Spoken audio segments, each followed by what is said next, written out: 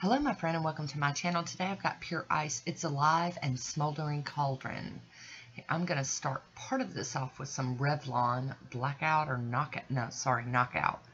I've already applied my base coat too. Just trying to save a little time. But I'm using this black Revlon that Sister Chick Miss Debbie sent me, and it's an amazing black nail polish. I love that it's so opaque for being so thin. It's great for doing layering manicures like this. So I'm just going to cap my end and my sides and get ready for the next step. So here is the limited edition Pure Ice, and this one is It's Alive. I forgot to show the bottom of it, I'm sorry. But it is a really cool jelly polish. It's just packed with all kind of glittery, yummy goodness.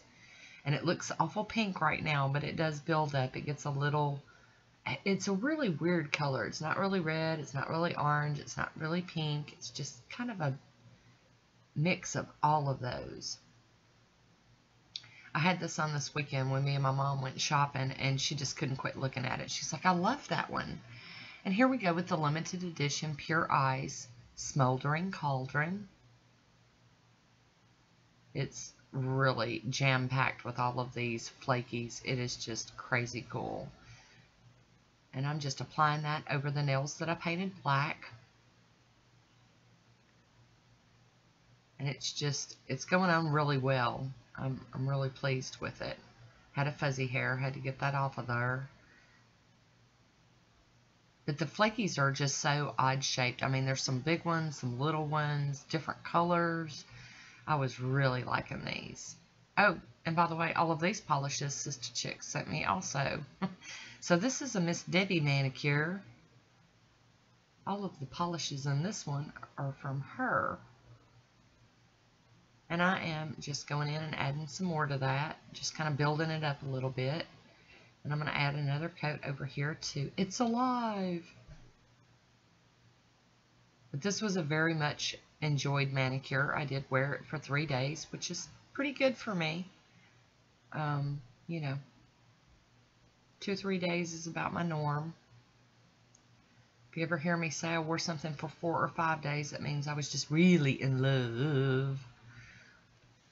I did really love this one though. Look at that. All that shimmery goodness. Now I'm going to use this American Classics Jealous. And it's a kind of a filler. It helps smooth things out. And I really do like to use it anytime I use anything chunky, or if I use like a pixie dust or a sand polish. It just kind of helps smooth it out a little bit. Oh, there's Woody. So we're going to smooth it out a little bit before we put our regular top coat on. I was tapping the end to make sure that I didn't have any, you know, wonky unevenness down there.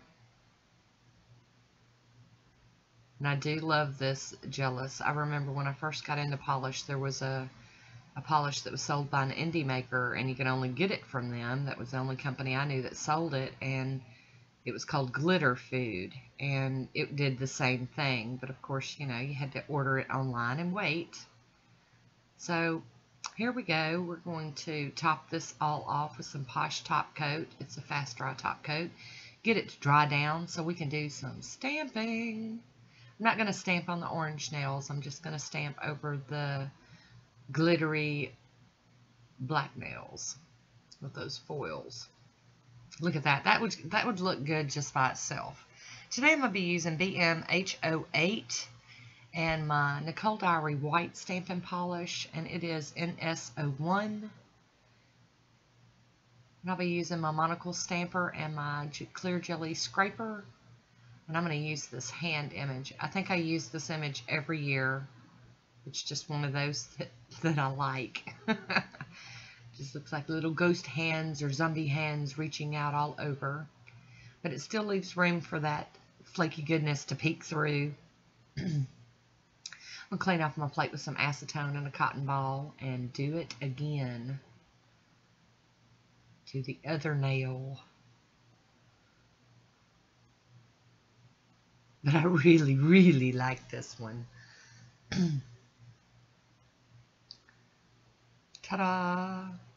Now we're going to go in with a little piece of tape and try to clean up whatever got all over my skin around my fingernails. Y'all know I love to do this. It helps cut down on the acetone usage. Hopefully saving my cuticles a little bit. And I've decided I just need just a touch of this top coat. I didn't even use any acetone on this one. That's pretty good. Got it all cleaned up with the tape. So I'm going to float this top coat over the top, which means kind of applying a very liberal amount of a top coat to my brush.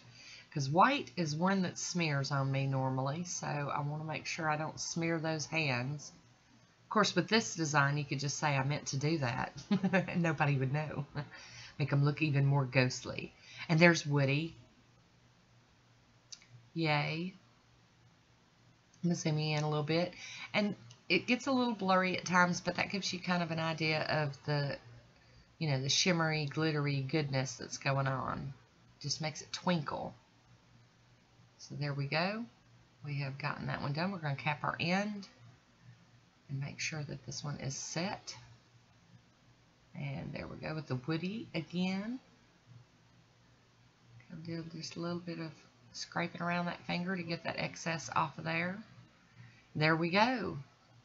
That is my manicure. I really hope you like this one. I'd love to hear what you think. Here's my swatch photo. Leave me a comment down below. Love talking to you. Thanks for watching. Until next time, be good to yourself. Bye.